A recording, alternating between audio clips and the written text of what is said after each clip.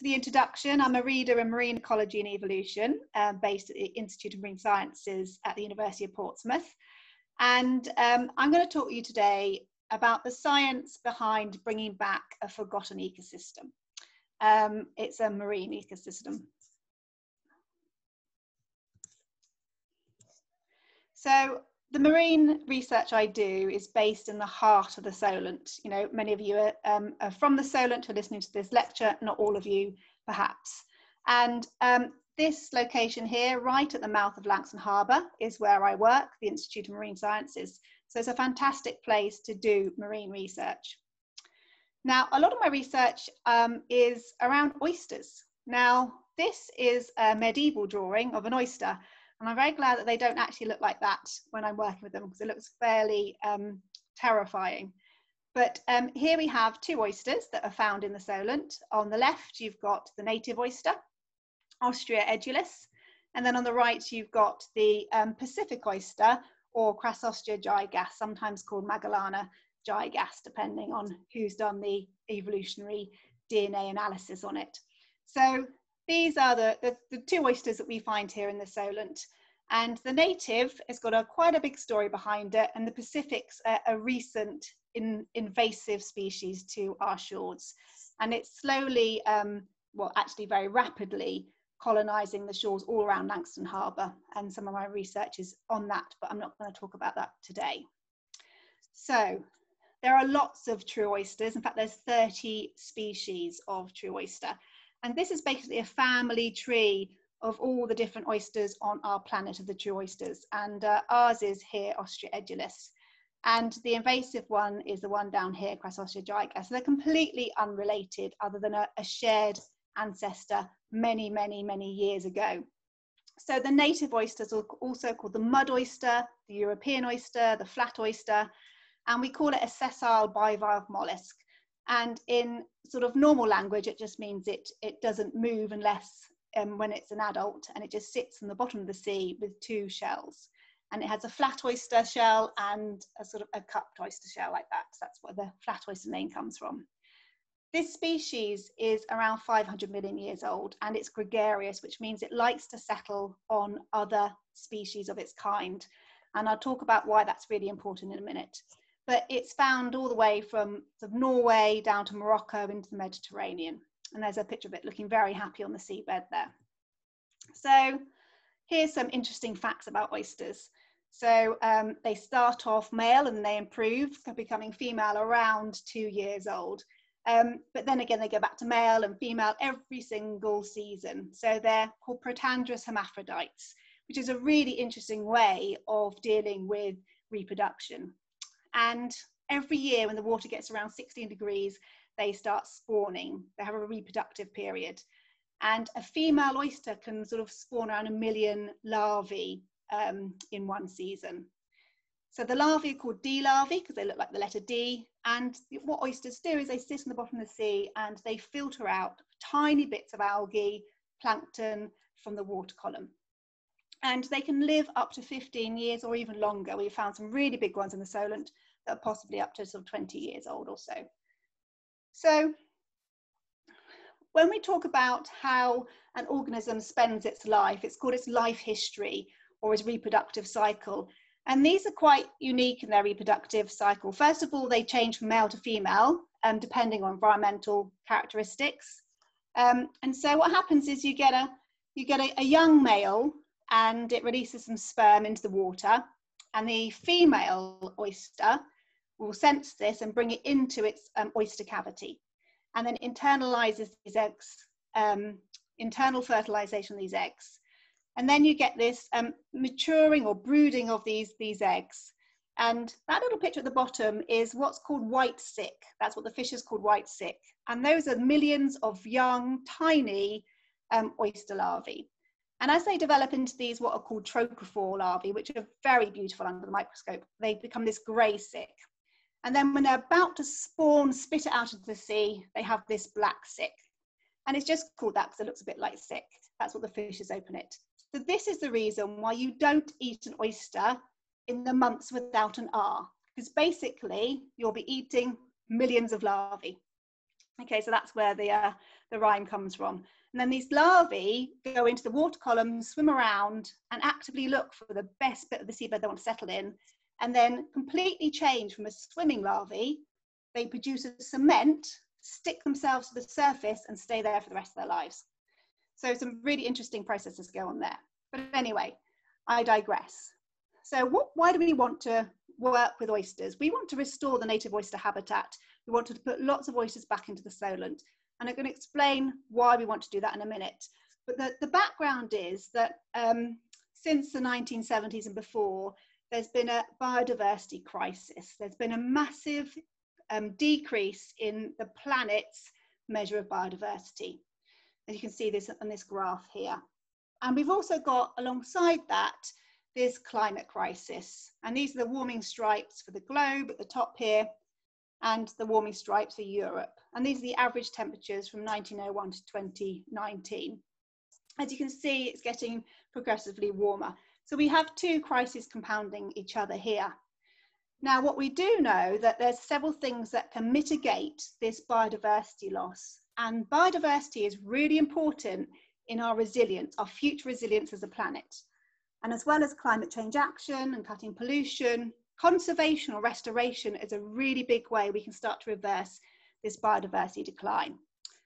So there was this paper that came out around sort of 8 years ago that did an analysis of all the oyster reefs in the world. And you probably didn't know that oyster reefs existed. They're like coral reefs, they're colder, slightly murkier, they're in temperate, not tropical areas.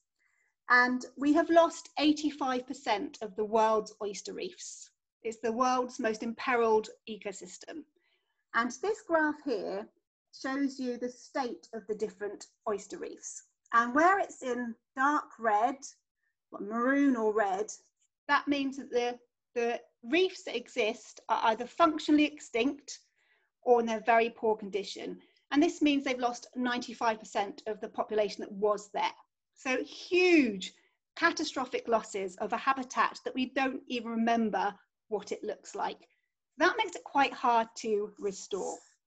So there's some prestige, well, there's some fairly good reefs left in South America, but North America, Europe and Australia have had these massive losses. And that's where the big restoration has been happening over the last 10, 20 years. So why do we want to do this? Why do we want to put back this lost habitat? Now occasionally you might see an oyster on the seabed, but they're so rare, there's none off the coast of Germany, for instance. We have no idea what it really looked like. It's not like coral reefs when we can imagine what a healthy coral reef really looks like because we've got videos of it. We don't have any records of what this habitat really looks like, but we do know what it does because there's oyster reefs of similar species in different countries. So what do oysters do? You know, ecosystem services are the things that either an ecosystem or an organism do that are beneficial to humans. Things like providing food or regulating our climate or controlling pollution in the water. And oysters are really brilliant at controlling water quality, reducing algal blooms and increasing clarity of water, which is good for things like seagrasses. They increase fish production because they create this what's called biogenic habitat, lots of three-dimensional structure that other things can live on in between. If you restore an oyster reef, you can have a spillover of the larvae into areas that are fished. They can massively enhance biodiversity, and I'll talk about that in a minute. And one thing they do really well is denitrification, which they take nitrites and nitrates from the water and then bring it down into the sediment. And that's a really important way of controlling the big pollution algal blooms from eutrophication, which is excess nutrients that come on from farmland. And just to illustrate that, we've got a little video here of some Crepidula faunacata, which I won't bore you with there, they're another invasive species, some native oyster here, and some algae, some phytoplankton in the tanks. And as you can see, in a couple of hours, the water goes from green, when like it was at it started, to completely clear in the tanks with the oysters. And that's just a few oysters doing it in a couple of hours on the benches in the Institute of Marine Sciences. So that demonstrates what they can do. And in Chesapeake Bay, which is in America, the oyster reefs were so extensive they used to be a hazard for ships. And Chesapeake Bay is incredibly large. And the oysters there used to cycle the whole water column every 3 days. And, you know, by the time they fished them out, it would take a year to do it. So there's other benefits, you know, it's good for recreational fishers, commercial fishers, the local economy, coastal communities, outreach, there's all sorts of benefits to restoration. So I'm just going to give you a little overview of sort of how we got to this point. So we've had a passion for oysters as humans. You know, the humans have been cultivating oysters since the Roman times, and this is some mural here from the Middle Ages, from the Roman era, and this shows an ostrarium where they used to hang oysters on little strings here. Valuable oyster beds are documented in the Doomsday Book. Here's a pictures that this method had been used in Italy since the Romans until the latter 19th century. This is a picture from the Mediterranean in 1893, and you can see oyster aquaculture and people dredging. And what you can see is this sort of oyster reef here with lots of biodiversity, which we don't really find very often anymore. Now, this is a really interesting map by a guy called Olsen, and he created this piscatorial atlas, which is an atlas of the distribution of fishes. Who'd have thought such a thing existed? But it's beautiful and it does. And this map is of the North Sea in the UK, and everywhere you can see like a dark brown smudge is where there's extensive oyster reefs.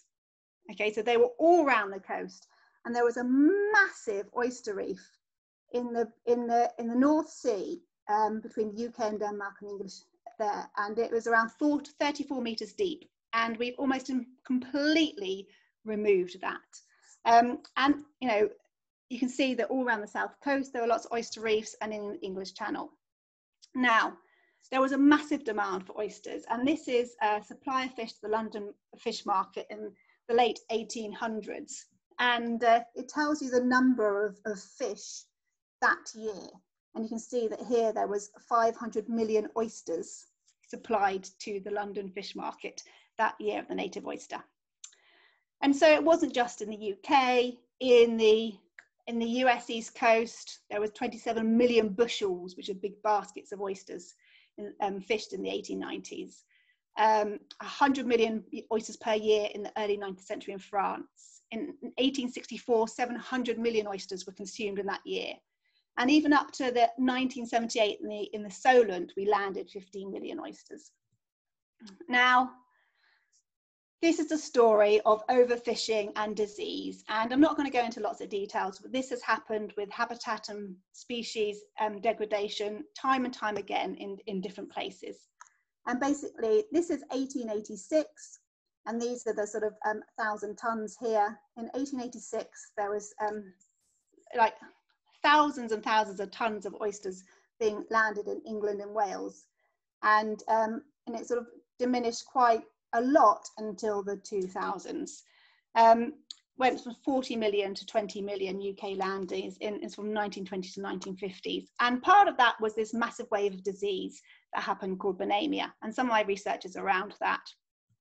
Now, if you go from this is the global landings of Ostrea edulis, the native oyster. And if you look at, this is sort of more recent, 1950 to 2010, there was only 550 tons landed globally in 2014, and this dotted line at the top were the 1887 landing in England and Wales. So it just shows you like how many oysters we've taken out. So now they're protected species and they're protected habitat because we've completely taken them out. So it's a story of overfishing, which leads to removing something, which means lots of invasive species can come in and nick the space that they were originally occupied by a native species. Then what happens is that you get a genetic population bottleneck, like the amount of genetic diversity declines, and therefore you're more vulnerable to disease. So waves of disease come through, happens in all sorts of things. Predators have a better go at you, so you're more vulnerable to those things. And that's sort of various predators, crabs and whelks and sponges. And that means that there's less habitat, less shells of oysters for babies to settle on, and it goes round and round in a negative loop. And this is called the sliding baseline. And this is a really interesting concept that through the generations, you experience a progressively more impoverished environment. And therefore the biodiversity you see is what you think is pristine or normal, and yet it is far less biodiverse than historically. And so you lose a memory of these things. And so that's a really important point you have to think about when you're doing conservation. So a really morbid start to the talk, well, most of the talk, but I'm just going to spend the next 5 minutes showing what we're doing in the UK, in the Solent and Europe to reverse this trend, because it's not rocket science, it's easily fixable. It is completely doable with the will and the money and the expertise, and we're going to do it.